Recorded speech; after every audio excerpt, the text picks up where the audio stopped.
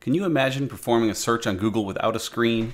It sounds crazy, but thanks to tools like Alexa and Google Home, many of you are doing it already, and the number of screenless searches is rising very quickly. Before we get into that though, this is A Brighter Web, episode number 4, brought to you by all of us at Green Melon, which includes me, Mickey Mellon, and some of my awesome coworkers and friends that you'll hear in future episodes.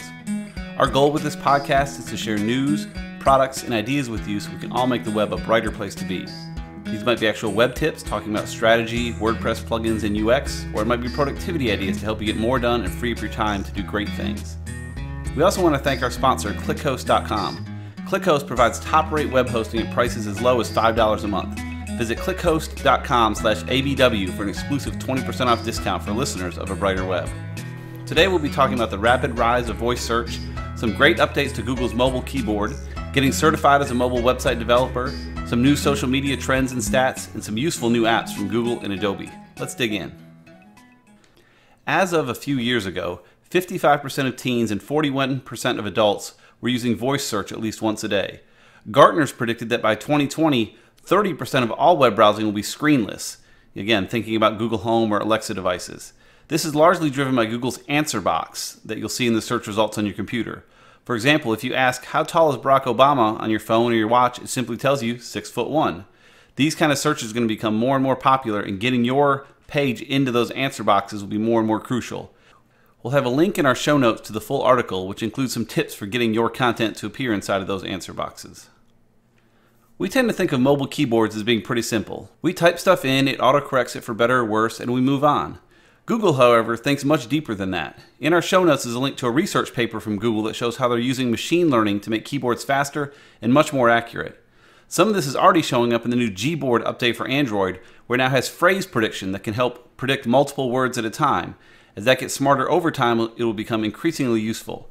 This new update will be coming to iPhone as well fairly soon, but today you can get it on Android and help make that mobile typing even easier. Google has long had online certifications you could get for AdWords and for analytics, but they recently added one for mobile website development, and if you're a developer, you should check it out.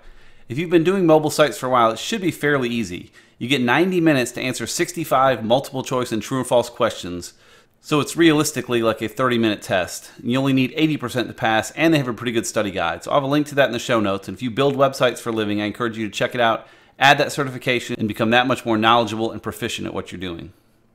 Thanks to some research from the folks at Duct Tape Marketing and The Dash, there's some good new social metrics to look at.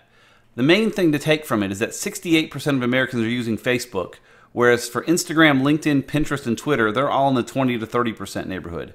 In short, you could take any other two social networks and more people are on Facebook than any other two combined, across all ages. These numbers hold true regardless of your age or income level, though certainly there are some exceptions. Pinterest, for example, is used by about 45% of wealthy Americans, and Instagram is used by about 59% of younger Americans. But in general, Facebook is still dominating the scene, and you can't be ignoring that. Details to that article, and they have a great infographic and some more resources can be found in our show notes. If you're a Google Drive user, which most of you probably are, an update is coming on June 28th that could really change the way you use Drive. It's a new app called Backup and Sync, which will back up your entire computer, not just the files that you put inside of Google Drive. If you use this service, it will replace Google Drive. You'll still have a Drive section, but your whole computer will be backed up. We don't quite know all the details yet, such as how it might sync to other machines, and the data will almost certainly go against your space limits, which could add up. Google does have very generous space limits. I believe you can get 1 terabyte of storage for $9.99 a month, but it will add up quickly if you're backing up your entire machine, so something to keep an eye on. But still, June 28th, they'll be releasing that. It's something you should take a look at if you need backup for more than just what you put inside of Google Drive or Dropbox. Lastly, we have our tip of the week, and this is a pretty neat one. This is the new Adobe Scan app from Adobe. This is available on iPhone or Android and very simply lets you scan documents with your phone.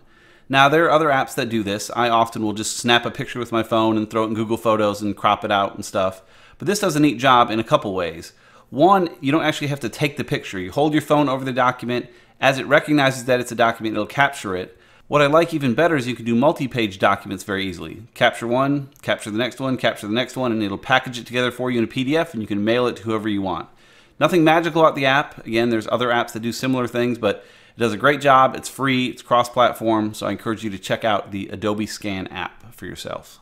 So that's all we have for this week. You can find me on Twitter at Mickmel, M-I-C-K-M-E-L, or learn lots more at greenmelonmedia.com.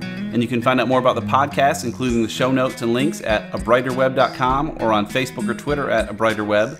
If you're in the Atlanta area, come check out our meetup this week, where we'll be having a panel of experts come in to discuss legal, financial, and tax issues with your creative business.